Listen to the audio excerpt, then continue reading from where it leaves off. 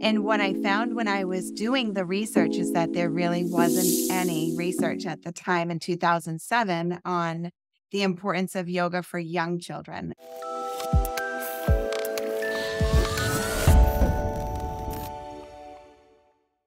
Hi, everybody. Welcome to the Childcare Channel and the Childcare Channel podcast. Our goal is to inform, inspire, and innovate in the childcare space with the intention to have a positive influence in the broken childcare industry in the United States. My name is Yane Díaz, and I am your host. Our guest today is Dr. Nichole Rich Byrne. Dr. Nichole Rich Byrne is an expert in the field of early childhood special education. She is currently working as an assistant principal of early childhood and is a part-time adjunct professor for Grand Canyon University. In 2017, she self-published the book All for the Kids, Yoga for Children, after spending a year traveling throughout the country and providing workshops on the benefits of yoga and movement for children. Nichole, it's such a pleasure to have you on the channel. Thank you so much, Shane. I'm happy to be here. Well, so this is a topic that we haven't quite talked about yet on the channel. So there's a bunch of questions that I want to get into. But tell us a little bit about your background, how you got into this, working with children and yoga. Just give us the story. All right, great. So 22 years ago is when I entered the field of education. And when I entered, I thought I just wanted to be a classroom teacher, in second grade, first grade. I ended up in special education because of school buildings closing, budgets were cut, and it turned out to be my passion, preschool. When I taught preschool, I discovered my passion for, special education preschool where learning really happens, massive learning at the age of 3. So I was so inspired by that it was a constant deep dive into, what's going on with these kids. How can we support them? And then the way that I came across yoga for kids, I was actually training to be a yoga instructor. It was one of my goals as one of my martial arts ranks. I needed to set personal goals, and that was a personal goal of mine. And so when I began studying yoga for my certification, I discovered the importance of and what yoga does for the brain and development and how it supports our central nervous system. And so a light bulb went off, and I was like, wait a minute, this could potentially help the kids. So I also needed some subjects to practice my yoga lingo on. So I would do it every morning at circle time with my kids. And then I noticed that when they would go to the tables to do their table time work, they were so focused, they were quiet, it minimized behaviors, and they really seemed to be in tune in the classroom. And so as I was getting my doctorate, I proposed that as my research for my dissertation, and it was approved. And what I found when I was doing the research is that there really wasn't any research at the time in 2007 on the importance of yoga for young children. And so that's what led me down that path. And of course, working in preschool and special education in early childhood, it's mind blowing. And it's pretty amazing to see how much these kids can do when you support them. So it just has become such a passion working in early childhood. Oh, that's amazing. I love it. I think yoga has picked up, especially in the global West in the last several years. But you're right. I haven't really seen as much specialty in children, especially really young children, as perhaps everywhere else with the adults, right? So let's talk a little bit more about this. You've probably had many years by now testing this out, and I know that you also traveled to multiple places. So let's get a little bit more specific about what were some of the things that you observed. So for example, you just mentioned there was a yoga vocabulary that you were using with the kids. Yes. Can you give us some example of how that went? Sure. I did not do the Sanskrit terms for the words. And what I found when I was doing it in my classroom is that the kids loved modeling and demonstrating, the moves. They loved simple, they could follow directions. And it was such a great time to practice 1-step and 2-step directions with them as well. So I was integrating a lot of what the domains of learning require at that age. The kids picked up on it surprisingly right away. When I did my actual study, I did it in 2 other school districts. I didn't do it in the one I worked in. I wanted to eliminate bias there. So I compared 2 different school districts, totally different socioeconomic status as well. And it was amazing that the kids were still able to, there were no problems. It was enjoyable. It was fun for them. And they definitely improved in their attention. And that was one thing I wanted to look at with them was how does it improve their attention? And of course, when they're doing something engaging, they're learning to sustain their attention anyway. So it just transfers over into other skills in the classroom as well. I love that because especially we are, and this is my very personal feeling. I feel we're in the age of ADD, ADHD, and easy diagnosis of ADD, ADHD, when in many cases the child is just bored or they're just not engaged enough or, they need a different kind of education, right? So when thinking about that and when thinking about different types of children, different types of learning styles, and this includes children with special needs, right? What have you noticed as far as the adoption on the little ones for these types of practices? It's actually something that I think they don't realize they're missing. Obviously, kids don't, but I think parents don't realize how much it is needed. I think that there's a misconception that, well, my child will never sit for that long or they'll never be able to attend because their attention is terrible. And that's exactly why they need to. Because if you think about it, I actually went in 2008 to a conference, the Learning in the Brain Society, and it was all around, they talked about data in the digital world. And we have a lot of kids that are looking at tablets, that are looking at screens on iPhones, playing games, and they're instructional and they're games that they definitely get a lot of input from.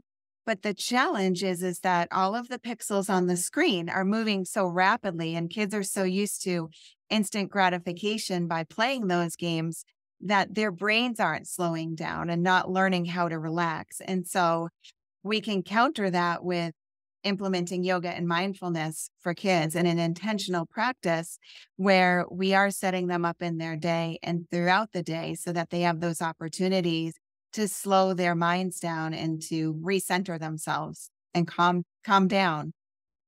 That is so necessary because we see it, of course, we see it in the adults.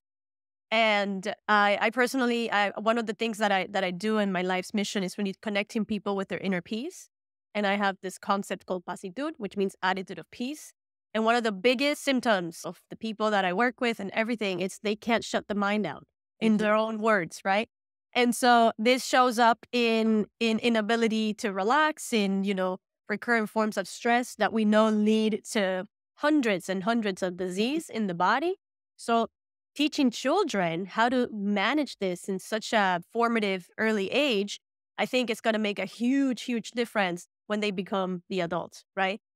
So how can a center who takes care of small children, what are some easy things that they can do or incorporate to start easing them into this?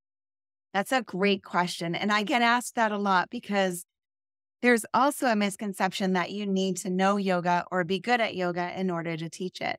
But when you work with kids, if you think about some of the simple strategies we use when we try to just calm them down when they're having a tantrum or when they're upset about something, the same things can apply when you're trying to get them exposed to yoga. So, for example, breathing techniques, linking breath with movement is yoga.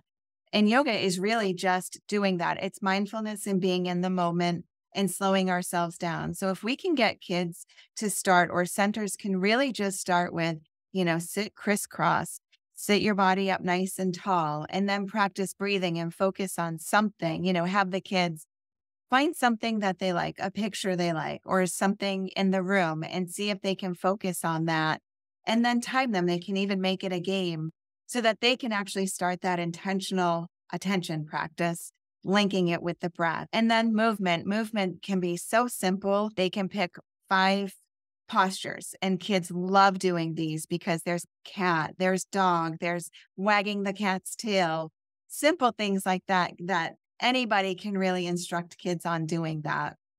Okay, I love that. I love the simplicity, the fun. Of course, the best way to learn we know is through play. And that applies for kids and for adults too.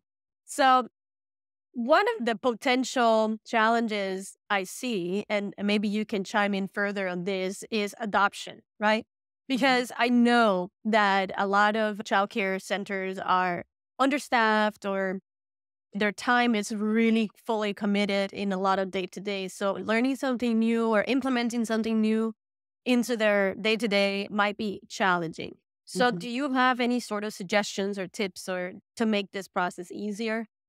Sure. I think that there are a couple of ways, and certainly the childcare industry is so depleted right now and burnt out, which is understandable, especially after the past few years and what they're coping with, some of the behaviors we're seeing. And so, simple ways to do it, I always say the beginning of a day because the way that you start your day determines how you're going to move through your day. So, for kids, it's no different. When I taught preschool, when the kids would enter in the morning, I always set it up. I had a Mozart for Children, which was a CD back in those days. I had that playing softly in the background. And the kids always would have to get her a book or a puzzle and sit quietly while we waited for everybody to arrive. So I think for teachers in childcare centers, if they're thinking of what they truly want in their day, how they want to set it up, they can implement these kinds of things throughout that day. So starting with intentional, focused, making sure that that environment is set up so that it's calming. And so we're reducing distraction and we're clear on what we want the kids to do. And then start with a yoga practice and start with speaking softly, keep the lights down, keep the music going. I'm a big advocate for soft music playing in the background that just soothes the mind and emotions in kids. Because if we think of that too, young children, there's a lot of overwhelming feelings they have in a day. So if we can help temper that with some calming things like speaking softly, soft music in the background, it can help keep them, a little bit more calm. There's also, I know that there are apps that do have yoga on them. I have a book that I created, which makes it really easy. So there's photos on one side. So the teacher can just flip the book over and the instructions that they would actually read to the kids to get into a pose are on the back side. Let me ask you. So I know we mentioned this earlier, but can you remind us where we can find the book? What's the title of the book? Yes. So it's all for the kids, Yoga for Children. It's on Amazon and it's published by First Edition Design Publishing. So that's the one that they should look for. And like I said, it was a paraprofessional was the illustrator. She created some great images for the book of kids doing yoga. So I wanted to make that simple as well so that anybody that says, well, I don't know yoga and I don't know how to, instruct it, this takes all of that out of it. So there's the picture to have kids model. And on the back, it's step one, tell the kids, to stand with their feet under their hips. And then it walks them through step by step so that eventually you can just hold up the card or hold up the page and say, okay, do this pose. And the kids can do it. Oh, I love that. It sounds like a very simple way to incorporate for teachers to incorporate this with the small children. Very, Yes. very nice. And this book you said was a result of your dissertation that you were Yes. working on. What was your dissertation on? It was on yoga to increase attention of preschool children. And this was for your PhD in what area? Yes. My PhD is in education with a concentration in curriculum and instruction. Amazing, amazing. And then you have a book out of this. And you said you traveled for 1 year, right? I So did. I what did. was that for? So for PESI education and Summit education, they would send me to 3 cities in 3 days, and I would provide professional development for teachers, for therapists, for anyone else that was interested in yoga for kids. And so it would be an 8-hour day. I would take them through the background, the brain research, the why it works, and then give them an opportunity in the afternoon to practice teaching each other yoga. Wow, that was cool. And did you have any sort of results, statistics reported back to you after they implemented something like this? That's one thing that I did not do was ask them to let me know how it was going. And I did leave it open if they wanted to reach out with any questions. I did a professional development here last year for the teachers, but I did find that sometimes they're not being intentional in putting it in the day. And I think that that is probably one of the biggest things is that it's really important for anyone that wants to implement that in a school setting or a daycare setting that you're really intentional about planning that in, and it really only needs to be 5 minutes long. It really does not need to be a big duration of time to have a big impact. Yeah, no, I get it. And, like anything, consistency is always not as easy to accomplish. Discipline and consistency. And so, of course, we Yeah, have to actually do it to get the results exactly. and measure over time. So, hopefully, Right. we'll have you back on the channel later on with some case studies and statistics that, because I do firmly believe this is not a should have. This is not a will be nice to have. This is a must have in this modern, busy, hyper connected world.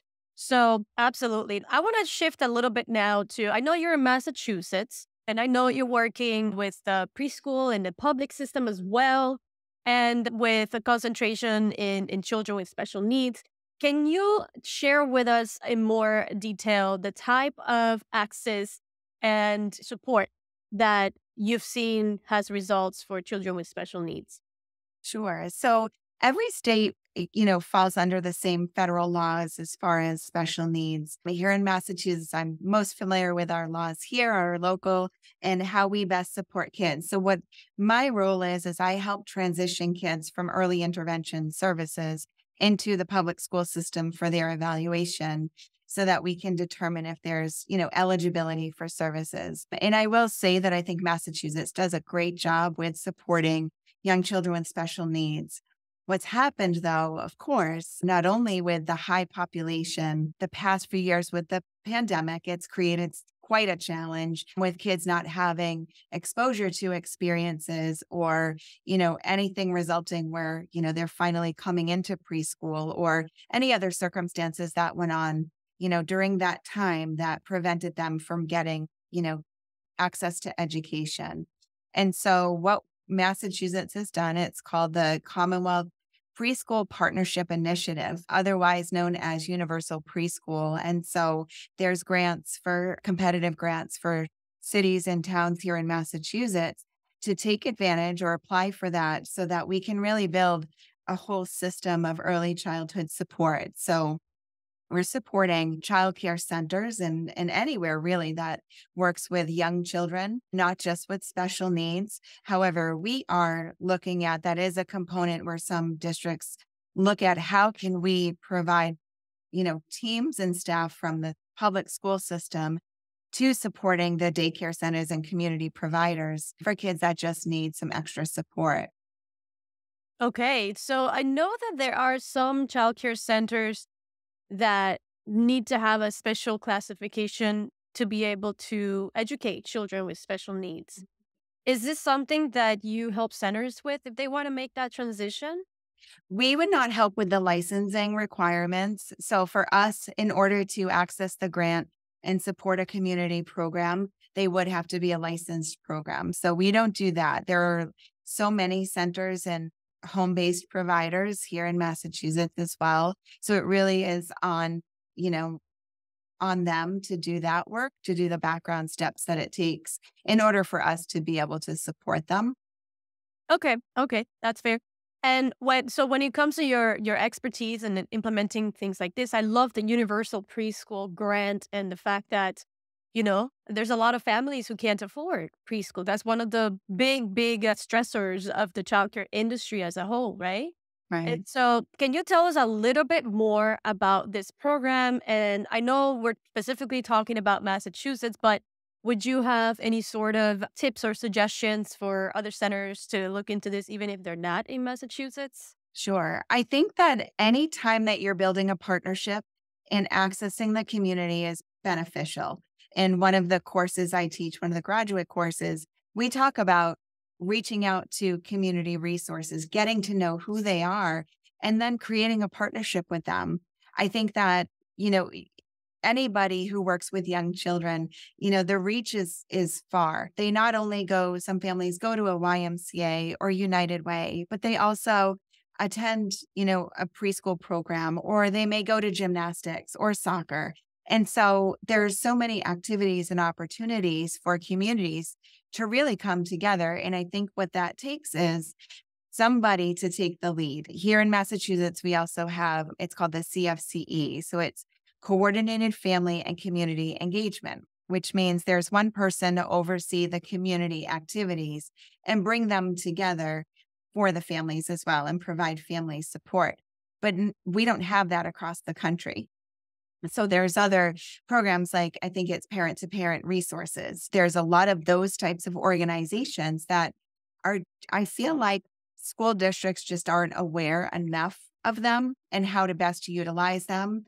Because I think it is an opportunity for whether it be the private providers to be the ones to initiate that contact and that support, or the public school systems to be the ones to really, take the lead on that and be the ones to bridge that gap that's between community and school. Mhm. Okay. Okay. Well, this is a great starting point, right? And what are you wanting to see as a change in the industry? Gosh, that's a big question because, with early childhood being my passion, I think we really need everybody to get on board to realize the importance of supporting these young children. These children are our future. And however we set them up today builds the foundation for everything that's to come. And so these are going to be our doctors, our lawyers, our school teachers, and our community providers, down the road. And so I think if we can really provide that sound, cohesive support for them, and my vision is that, I'm excited if we get this grant, if we're awarded this grant, that we can have a bigger reach and really create a strong support system for these kids and families in our community so that they can go on and we can know that we've really provided a strong, solid foundation for them to build on. And what I would love to see in our country and beyond is that people realizing it doesn't need to be. I think there's such a culture sometimes of, well, that's not my job. That I don't do that. That's not my job. My response is always, if you're passionate about it and you want to see a change and do something about it, then you jump in and do it. Make it your job. It doesn't need to be whoever has that title or whoever has that position. I think that if we really want to implement change and see things move for these kids and provide support, then if you've got the passion and heart, then I really would love to see more people jumping on board and doing that.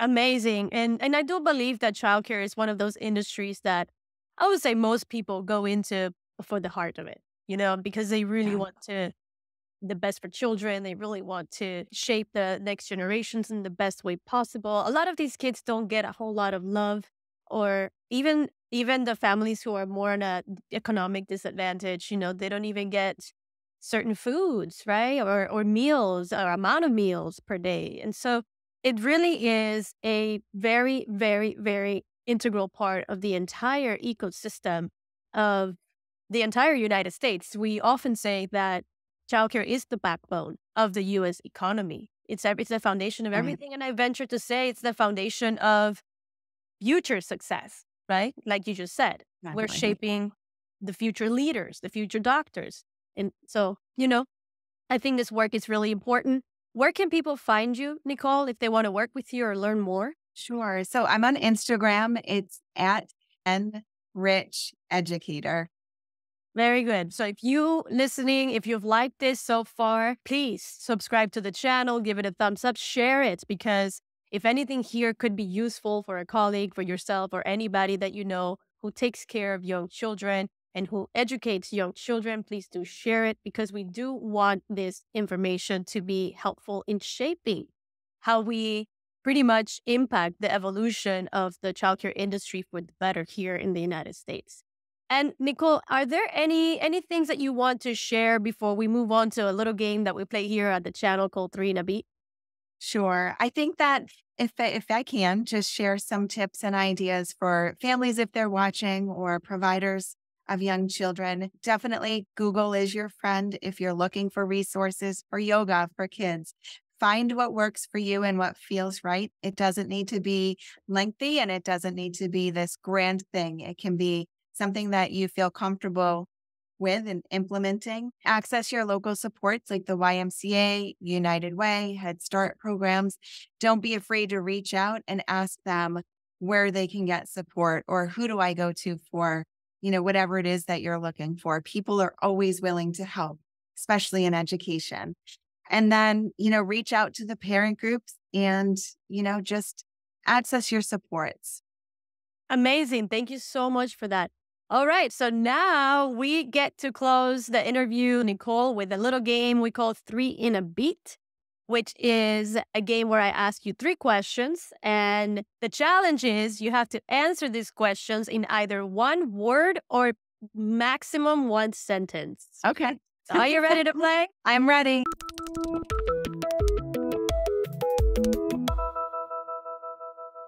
All right. So, first question. What is something worth fighting for? Integrity. Amazing. Second question. What's the lesson that took you the longest to learn?